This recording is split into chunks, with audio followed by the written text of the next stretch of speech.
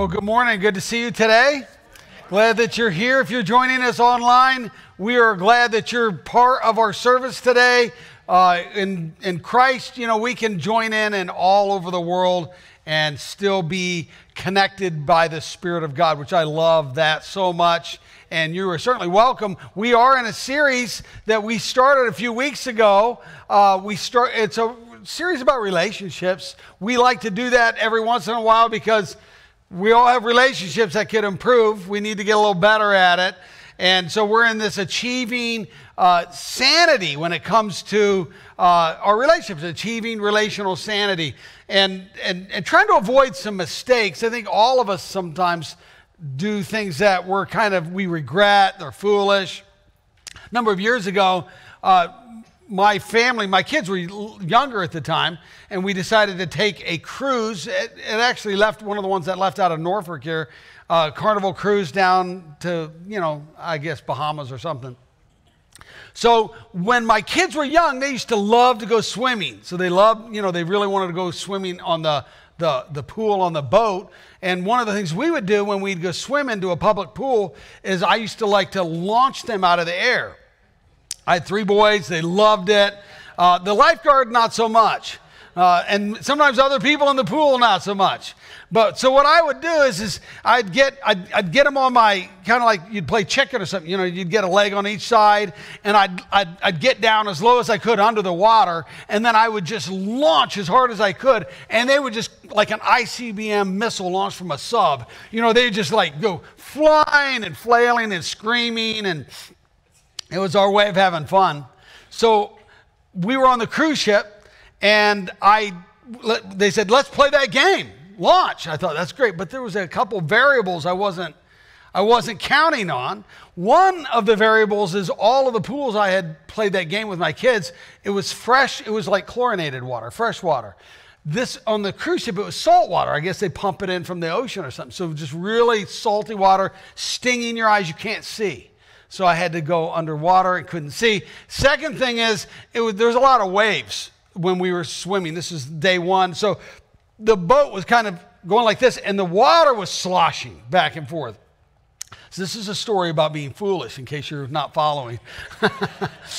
So I start launching my kids, and I'm launching them out. They're flailing around. People are like looking like, this guy's, like, does he not realize this is a public pool? What's going on, And which I didn't, I'm just like, it's just me, So I'm launching my kids. Well, anyways, I go under the water to launch one of my kids, and I accidentally grabbed 2 kids. I thought, dang, this is like, I got a kid under each arm.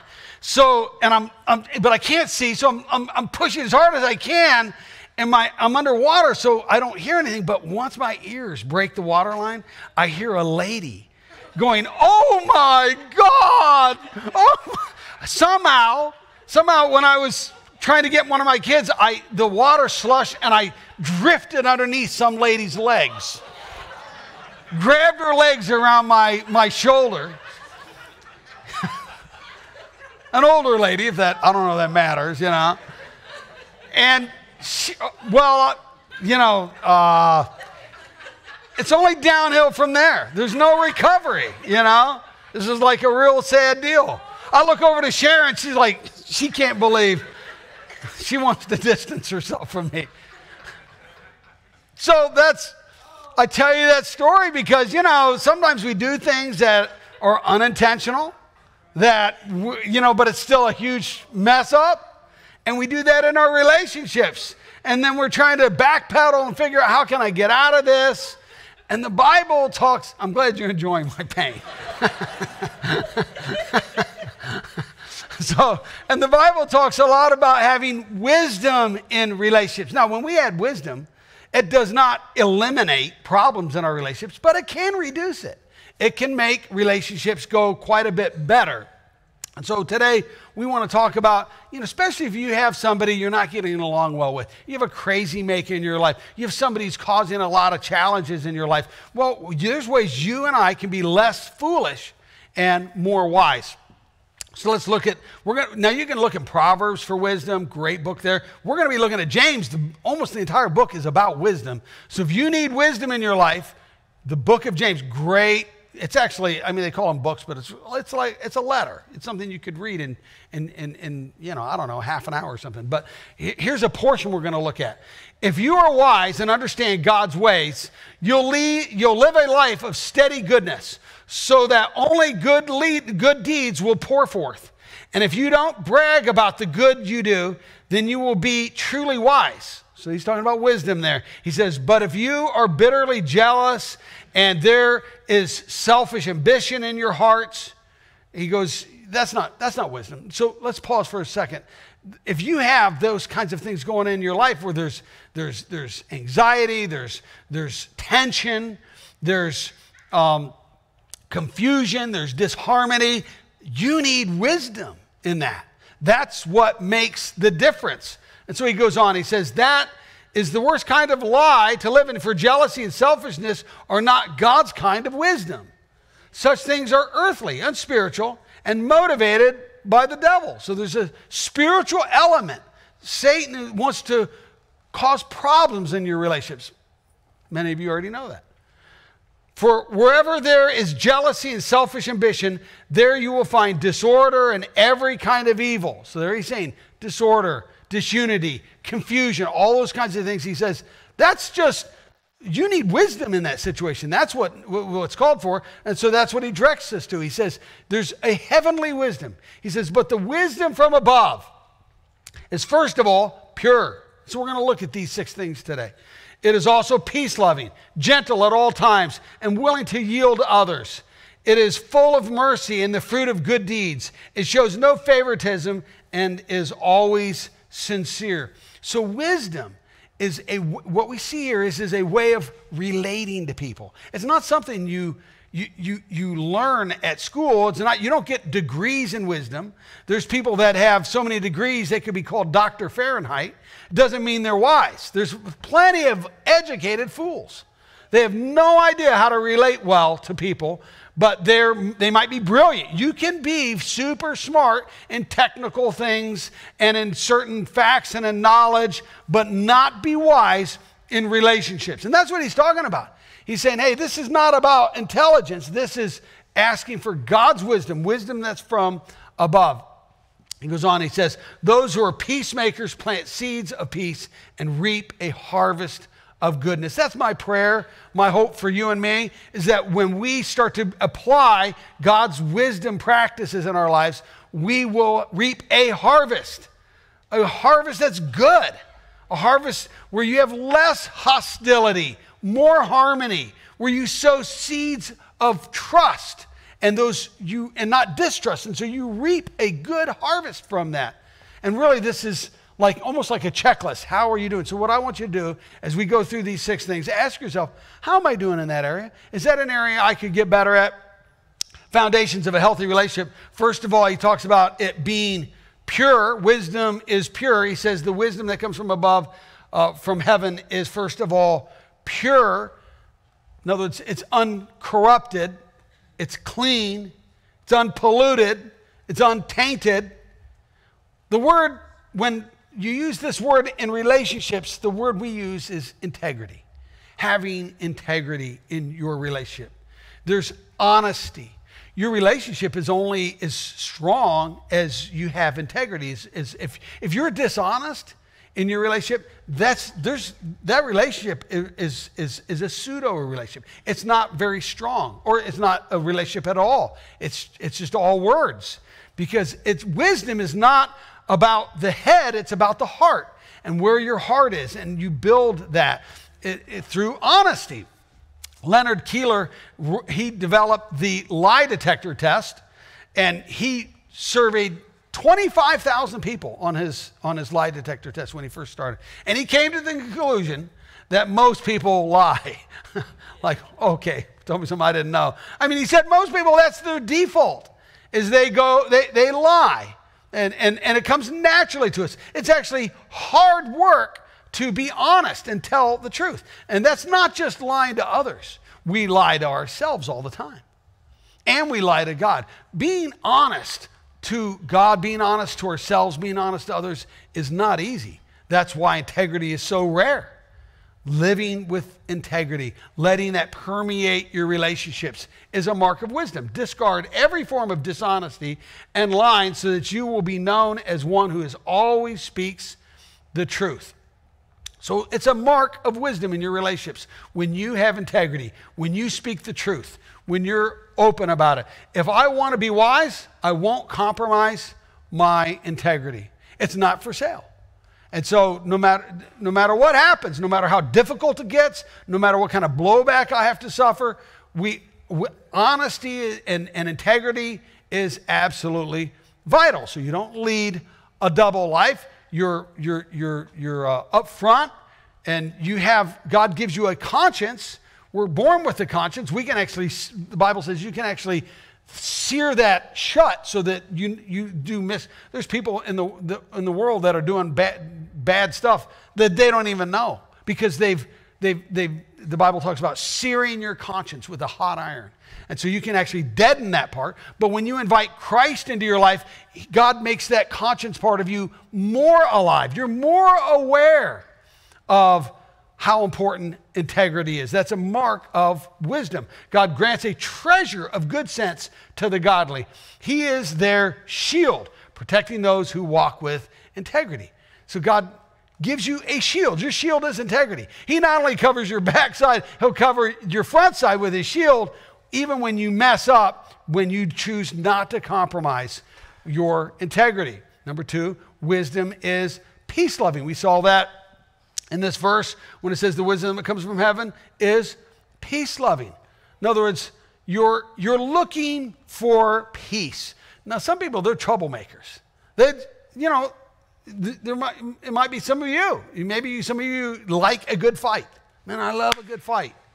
Some people like this, I don't know, it just gets them excited for some reason. They're always looking for a way to poke the bear, to stir the pot, bring gasoline when water would actually settle things down. But the Bible says that's foolish to do those things. That if you want to have good relationships and you don't want to be dumb, you are a peacemaker. And that's the second mark of wisdom in a relationship. If I want to be wise, I don't antagonize your anger. I don't provoke you.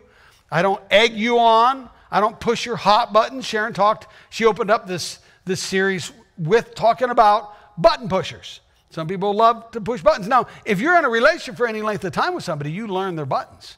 I mean, you've pushed that button or one similar, and you go, whoa, okay. And then you log it in your mind. And it's either stay away, don't push that button, or, they push my button, I know exactly where to go. How's that feel? See? You shouldn't do it. So that's antagonizing somebody.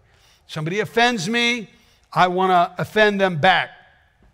And sometimes we'll put it aside. Somebody hurts us and we think, okay, when I need this, I'll use it. And then we end up having weapons of mass destruction that we use that we just, in the moment, we may or may not be aware, but it just devastates the person, radically alters the relationship, sometimes ends it. You can never seem to get beyond it. And so a wise person is looking for resolution. The Bible says any fool can start an argument. The wise thing is to stay out of them. And so sometimes you're being baited. You go on the internet and there's lots of places to, vent there, and social media or blogs, and people are constantly trolling and trying to bait you in to an argument. And you got to be careful. If you're going to be wise, you're thinking, hey, I'm not going to go down that road. I'm not going to go down that road. And so maybe you have some tools, relational tools that you've used to get people back, to stir up arguments, and maybe it's time to retire those. Because the truth is, all of us know how to get people mad. So let's look at that. It's not like this is review, right? I know how to get people mad. So in a quick review, how to get people mad, one is through comparing, right? And a good one is this, you're just like your mother. Right? And I don't like your mom. You're just like your dad. You're just like my ex. I mean, there's all kinds of comparisons that we do, and it makes people mad, in case you're wondering. Like that, it does not help. It's not resolving anything. In fact, it's foolish. It says anybody who compares is a fool. Anybody. So anybody can do it, but wise people don't. Condemning, laying on the guilt, making people, trying to shame them into submission, shame them into something you think they should do. It usually actually creates the exact opposite result. For you women, you may not know this about men, but we're always fighting with our own conscience. You know, we're doing things we don't like about it, that we wish we didn't do anymore, that we're still doing them, we're stuck. And we have this internal fight going on. And so when you come in and you join the fray, all that anger gets, you know, you get the blowback of it. You get in the middle of an argument you didn't even know you were part of. And so every time you go, you should do this. You must do that. You ought to do this. You never do this. And you're trying to use that condemning. You're just jumping right into the middle of that. And it's foolish, and you'll end up wondering, what in the world hit me? And then contradicting. You know, now this is particularly true in long-term relationships where somebody's telling a story, and they go, that's not how it went. You know, or they're saying something and you're always being corrected. Do you have somebody like that in your life? They're always finishing your sentences. Well, you don't have to look at them, you know, but you know what I'm saying, right? You're thinking, yeah, always finishing my sentence. And so wisdom says, you don't do that. You don't do that. It says the wisdom is an art of knowing what to overlook. William James, the premier psychologist. Knowing what I need to overlook that. I don't need to correct every single thing he or she does. A wise man controls his temper. He knows that anger causes mistakes. Has that ever happened to you? Where you got so angry, you said something, you did something, and you wish you didn't do it? Yeah, I mean, I think we've all fallen into that, right? I mean, that's really been popularized lately with Will Smith, right? How he got so angry. And at first, there's some people who were saying, well, he was just protecting, you know, Jada. He's just, you know, he's just chivalrous. But listen, whenever we do something where we, you know, we're violent, or we, you know, in this case, he stood up, slapped him, started cursing at him, all that's all about us. We can't blame, all of us screw up, you know. And our tendency is to start, you know, blaming somebody else, or if you really like that person, we're trying to cover for them. But we have to own our own stuff. And you've heard me say before, first thing, I love Will Smith. I love his movies, and I think he's a great, you know, everything I know about him, he's a great guy. But by the grace of God go I. I could have easily done that. In fact, I have done stuff like that. I'm not invited to the Oscars, so that hasn't happened. But the places I go to, I do that stuff all the time. And then I think, why did I do that? You know, what was I thinking? But you get angry, you kind of lose perspective, and then you do things that you regret, and next thing you know, you're in danger. You know, it's interesting, anger and danger are only one letter apart. The minute you get all angry, next thing you know, it's danger zone. You're probably going to do something stupid unless you can figure out what's going on. And anger, by the way, is a secondary emotion. So if you can take a moment and step back and say, okay, why am I angry? And it almost always comes from two other emotions, fear or hurt, fear or both. And so you can have those in your life, and then now you're getting somewhere. Well, what am I really afraid of? A lot of us don't want to admit that we're afraid. But that's often the root of it. Oh, I'm afraid she'll make me, or he'll make me, whoever, you know, will make me look bad. Or I'm afraid I'll lose my job. I'm afraid I'll, you know, end up getting divorced, like's happened to me twice before. We have all kinds of fears going on in our lives. Or we're just so wounded and in pain. But that's what's going on. And we need to assess that and say, I don't want to just lash out, because that will only make things worse. So you don't compromise your integrity, and you don't antagonize anger. Third, this is wisdom is gentle. Wisdom is gentle. It says wisdom that comes from heaven is gentle at all times.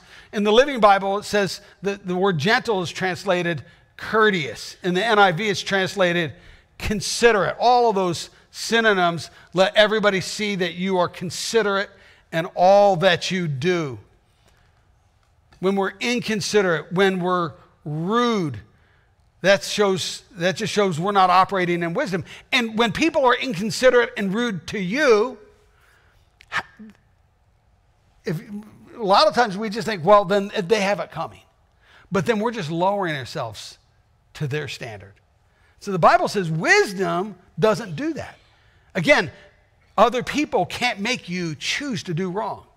When we do wrong, it's on us. And it doesn't equal it out. If somebody does something bad to us, that doesn't okay, it's equal now. No, it's not how it works.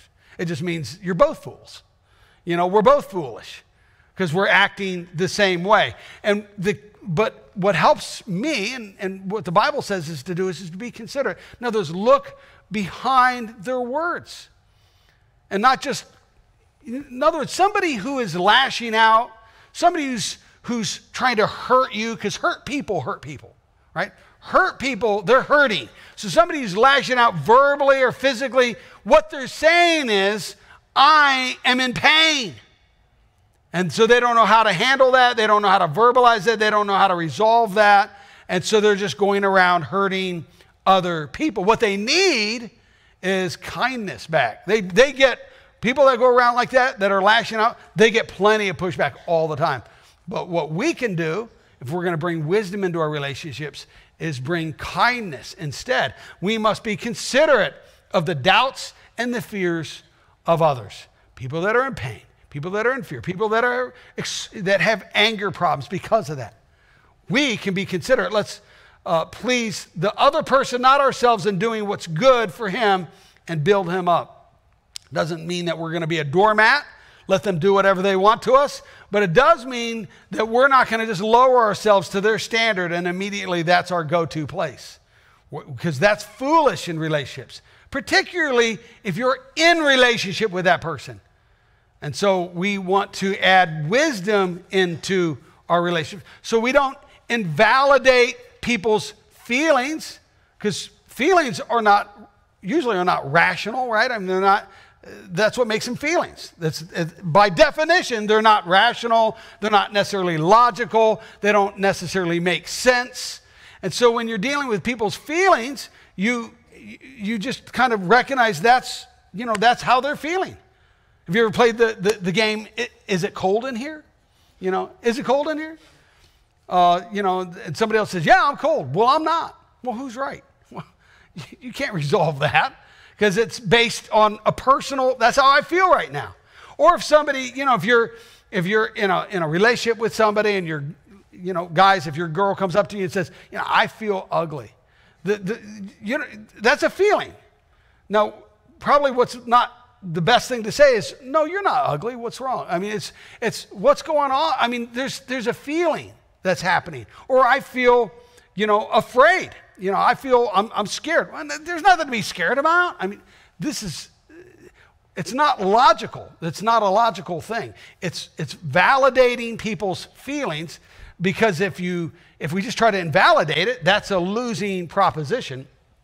If I want to be wise, I won't minimize your feelings. And so people's feelings is part of who they are. And that's part of how we live in this world. And some people are just more aware of their feelings than others. But we all feel. We all have feelings. And so you don't compromise integrity. You don't antagonize anger. You don't minimize feelings. And certainly don't play psychologist. Because unless you are a psychologist, I guess. But sometimes we try to play psychologist. Oh, the only reason you're feeling that way is because of the way you were raised by your parents. Who made you a psychologist?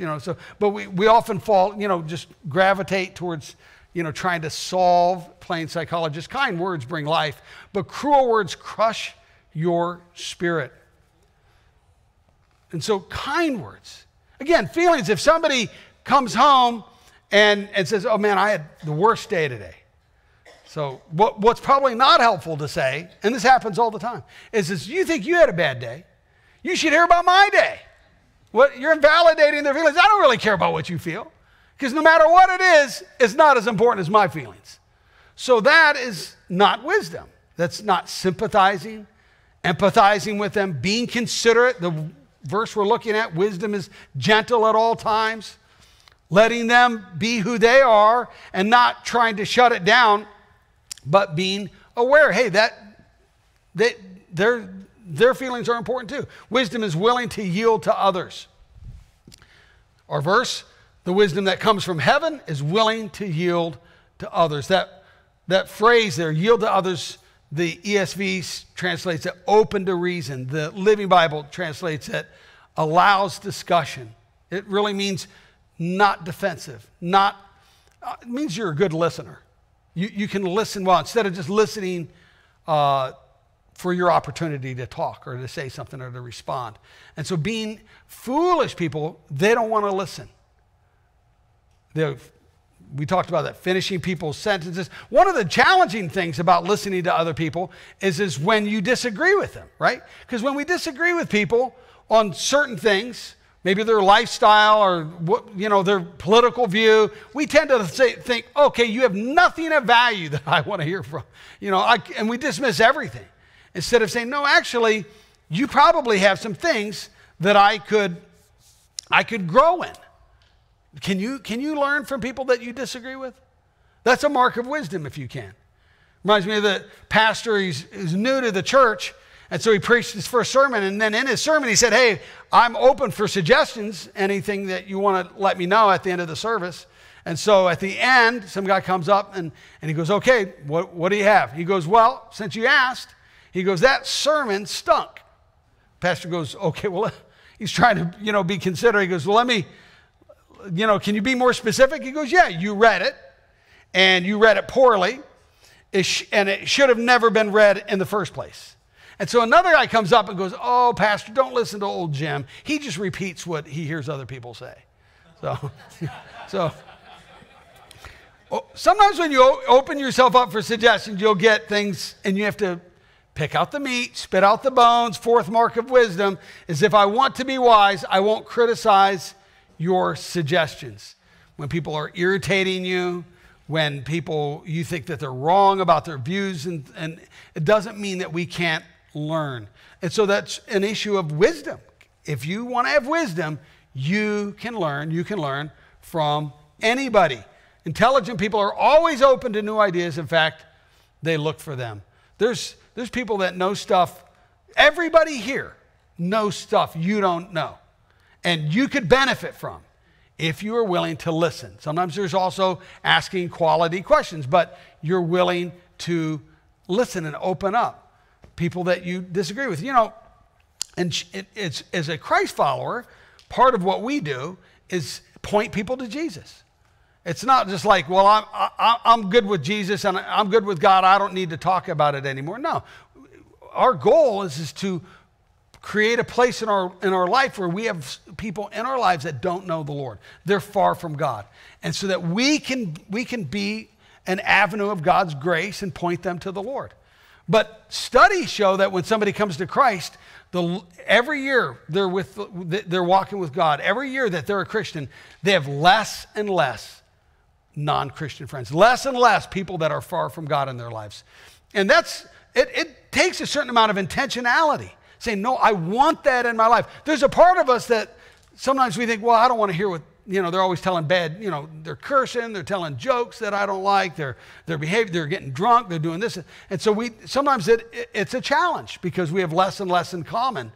But when the people I have in my life intentionally that are far from the Lord, I find that they will listen to what I have to say if I first listen to them. If I'm willing to hear and sometimes, their ideas are squirrely.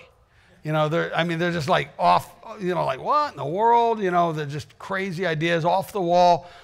But if I listen and hear them out, not just waiting, tapping my foot until they're done because they're weird. You're just weird. You don't know what you're talking about, but listen and engage. Then they'll listen to what I have to say. And then it's my opportunity to step into that and share my faith with them. Because as Christ followers, God wants us, God has no secret agents. Sometimes I'm a secret agent. No, he has no secret agents. We're ambassadors for Christ. We're not, if you're just doing good and nobody knows why, they might just think, well, he must be a Boy Scout. She must be a Girl Scout, No, we do what we do because of what Christ is doing in our lives, and we get opportunities to share that. Wisdom is full of mercy and good deeds. We see that in this verse. It says it's full of mercy and good deeds, wisdom that comes from heaven. So we maximize mercy. We look for opportunities to show mercy to other people, to show grace when they mess up. The world is full of people that will judge us and come down and have no compassion when we fumble or we mess up, we flub up. The wisest person is God. The most merciful person is God. So when we're wise and merciful and loving, we're most like God. And so we want to reflect that in our relationships because that brings life. The fifth mark of wisdom in a relationship is, if I want to be wise, I won't emphasize your mistakes. Now this is hard because our tendency is, somebody makes a mistake, it makes us feel good to rub it in. You know, we want to highlight it, and we don't want to forget it. And then we might feel like we're being magnanimous and say, oh, okay, we'll let it go. But really we don't. We're holding on to it because we might need it later for leverage. You know, if I want them to, do something that they don't want to do, or they make me feel bad because I screwed up. I know, most of us feel we don't screw up as much as others, but it happens. We're upfront about that from time to time. And so I need some arsenal. I need something that gives me leverage in that moment. And that's not loving. That's certainly not showing grace. And so if we're going to be different than the world operates, and we want the statistics, people are always quoting statistics. The statistics of ruined relationships in the church is no different than the world. Well, if you act like the world, then that is true. But if you do what God says to do, that is not true. It can be different for you. Because that's really a message that has no hope. And the Bible says that God is all about hope. So you can identify what voice it is that's trying to speak by saying, is that loving? Is that hopeful? Does that bring peace into my life? You measure things. If you're not sure, well, it's just because there's a spiritual backdrop to most of life. And if you're not sure, well, is that God or is that, like a fake spirit, Well, look at the fruit. The fruit will demonstrate where it's coming from. You, Andy, are you one of those guys that sees a demon under every rock? No, but I do see a demon under every other rock, okay, because they're out there. So if I want to be wise, I won't emphasize your mistakes. Love forgets mistakes. Nagging about them parts the best of friends. And so things that really bug you, people that are close to you, you learn to, as the great theologian Princess Elsa said, let it go, right? Let it go. And then number 6, wisdom is impartial and sincere. Impartial and sincere. The verse, that's what wisdom is. No favoritism, is always sincere. Other translation, impartial and sincere. In other words, there's similar words that talk about being wholehearted, straightforward, this sincerity thing, not being two-faced, not being hypocritical. The word hypocrite actually is a theatrical word. The Greeks created theater. And back in the day, they had limited actors, limited space on the stage. And so they would have, in the course of a play, they would have one actor do multiple parts. They would go behind the curtain, change their wardrobe, and have a different mask, and they would come out. And then when they wore a different mask, that's a Greek word when they said they were a hypocrite. Now, of course, today we use that word very derogatorily, and it should be. But what it means is somebody who wears a mask. They're not sincere. They're caught up in not being genuine, not being authentic. They're impartial. Here's the last point. If I want to be wise, I won't disguise my intentions. So you stop pretending. Now that's hard because when we don't think we're going to be accepted, when somebody won't identify with our own struggle and encourage us and pray for us, but we feel like we're going to get judged, all of us, we just clam up. Like, I can't share this. I can't be who I really am. I mean, there's some places where it's just like, right, we're not telling people what we really are. For example, a job interview, right? That's not the time to come clean, right? Oh, I got to come clean with, no need to even go to that interview. When you're on a date or you're on one of these dating sites, very fake, because we're just showing the person, if you choose me, you lucky dog, look at what you get. Woo! And we don't share all the other stuff. But I mean, in life, we have a challenge to, will I take off my mask? Even though we've been hurt, even though we've been betrayed, even though we have a history, most of us have a relational graveyard filled with broken and hurting relationships that are buried. But they're back there. We know how big our graveyard is. We don't like to think about it. We don't like to go back there. But it drives our decisions day in, day out of whether we will trust one more time, whether we will open up and take the mask off and be ourselves. Because the Bible says fools are fake, but we want to be wise. The lips of a liar conceal hostility, and whoever spreads accusations is a fool. So we don't want to disguise our intentions. We want to be honest with what we're going through. We don't compromise on integrity. We don't antagonize other people's anger. We don't minimize people's feelings. We don't criticize suggestions. We don't emphasize people's mistakes in their lives. And we don't disguise our intentions. The Bible says respect for the Lord is the beginning of wisdom. What's your next step? If you want to become more wise, your next step, my next step, is I want to have respect for the Lord. God, I want to do it your way. Wisdom that is from above.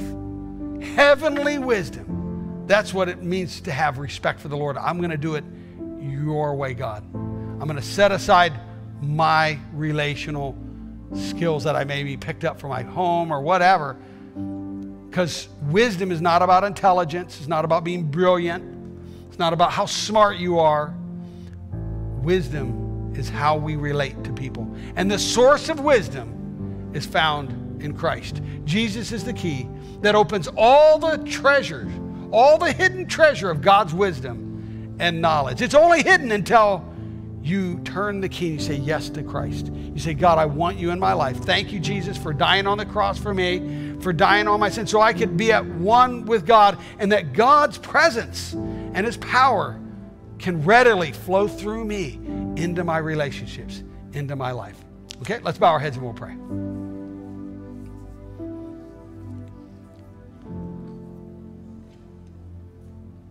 The Lord is here right now. He moves among us. Jesus, when he had a theologian asking him, how do you know? This guy asked Jesus, how do you know if God's near? How do you know if God's around? And Jesus said that it's like the wind, that you can see the effects. The leaves blow, the trees sway, the grass. You can see the effect. Even though you can't see the wind itself, you can see its effect. You can't see God's Spirit, but his effect is on you. When he blows through a room like this, or those of you who are watching, when you start to yield to him and say, God, I want you in my life, you start to feel its effects. You start to feel some hardenings that maybe you've had for years against somebody. There's a little crack. It doesn't go away magically, but it starts to crack and opens up a little bit. And then a little glimmer of hope that maybe you can forgive, maybe you can let it go, maybe you can have a different outcome than what you've had in the past or what your trajectory is today. And in that same discourse that Jesus had with that theologian, he invited him to have a fresh start. He said the way you respond when you sense God's presence is you jump in both feet and you say yes to God. You say, God, I want you in my life. Birth something new in me. That's your prayer. That's my prayer for you. I'm going to invite you to pray that right now. Would you say, dear God, right where you're at, you can just in your heart or in your mind, however you feel comfortable, say, God, today I want your wisdom in my life. Birth something new in me. Today I want to put my faith in Christ to unlock all of the hidden treasure that awaits me. You say, God, forgive me, empower me, and make me new. Help me to take my next step so that I can have a journey that's fulfilling with you. In Jesus' name, amen. Amen. Well, if you prayed with me, let me know about it. There's a way for you to do that on the Connect card that's in the seat back in front of you, or you can do the QR code. Another way to not only let me know about if you prayed with me, but any prayer requests you might have, anything else you might have, we'd love to hear from you. We have step 3 right after the service in our growth track. So if you don't have to take steps 1 or 2 before that, they're all independently put together. So it's our way of helping you journey with the Lord and help you to take your next step in fulfilling your purpose that God has for you. And so we'd love to have you. We'll watch your kids and feed you and all that. It's only an hour long. We'd love to have you come in right after the service, or just plan to do it next time you're available. Well, if you're new with us, don't feel pressured to give. We're just so glad that you're here. Those of you who call us this church your church home, we thank you for supporting Vineyard Church. Here's some ways that you can give. As a reminder, if you'd like to support our church and that's new for you, VCC, and then actually just text 45777, VCC, and the amount, or go online, however you'd like to do that. Let's close with a final song. Would you stand with me? And I want to just transition in prayer. Okay? Father, we thank you for the wisdom that you give to us, that we can stand on that. It goes beyond the constraints of time and human understanding. It's your wisdom so that we can have